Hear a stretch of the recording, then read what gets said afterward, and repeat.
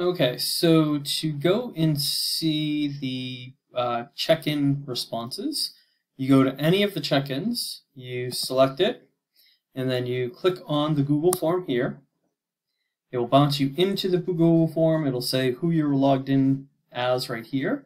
And then you should have over on this right bottom corner this little pencil icon. And if you click on that, it will bring you to the back end of the form. And as you can see, the back end of the form has the questions, responses, and settings. The responses tell you how many students have filled out this form. And so my guess is that you're using this form through several questions or through several of the check-ins throughout the semester.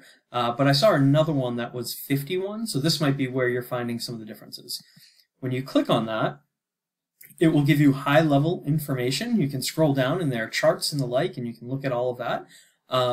You can see, a lot of interesting information. I'm not going to scroll down so that we don't see anybody's personal information. And if you want it in that spreadsheet, as I had shared with you, then you click on this button and it will put it into a Google spreadsheet for you to be able to scroll down and look across.